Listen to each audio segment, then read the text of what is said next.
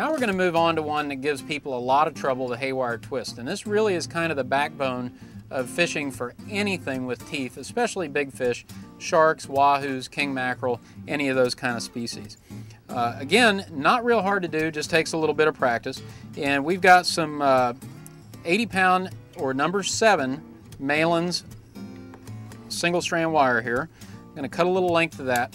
What I like to do usually, instead of rigging these up out on the water, if I'm going to rig a bunch of plugs or I'm going to make a bunch of live bait kingfish rigs, I'll go ahead and pre-cut all this stuff and do it at home. Grab a beer, order a pizza, and make up 2 or 3 dozen of these kingfish rigs. But regardless of how you want to do it, here are the basics of the haywire twist. You're going to take your piece of wire, go through the hook eye, leaving about 5 to 7 inches to work with. You're going to double the wire over and crimp it back on itself so that you can work with it. You're going to take both strands of wire and form an X by crossing them over each other using the hook as a lever.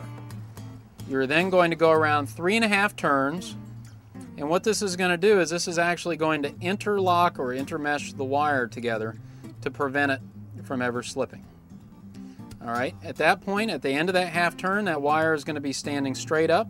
You're just going to very simply wrap some tight barrel wraps 3 or 4 times around the main wire. Now this is a critical step in this whole knot, and that is how you finish it off. A lot of people take pliers or scissors and actually cut the wire, leaving a small tag end. I'm going to tell you that's a very, very bad idea.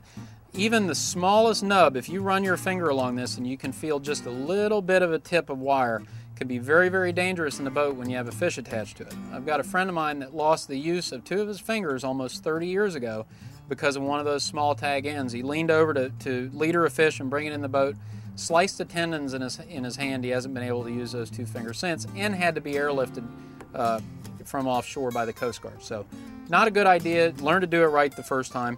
What you're going to do is you're actually going to take this tag end and you're going to face the main strand of wire away from you and then bend the tag end perpendicular to the wire, forming a small handle. Then it's very easy, holding the main line in one hand, or the main strand in one hand, and the little handle in the other, just move it back and forth, back and forth. It's going to break off just as easy as that. Now, to tell whether you did it right or not, because sometimes it will break and it'll leave a small tag in there, take your hand or your fingers and just run it across that. If you don't feel anything, you're good to go. If you do feel something there, just go ahead and snip it off and go ahead and try it over. But definitely do not want to deliberately cut the tag end of the wire with a pair of clippers. And that's the haywire twist. One of the best ways to connect a lure or a hook whenever you're targeting toothy critters.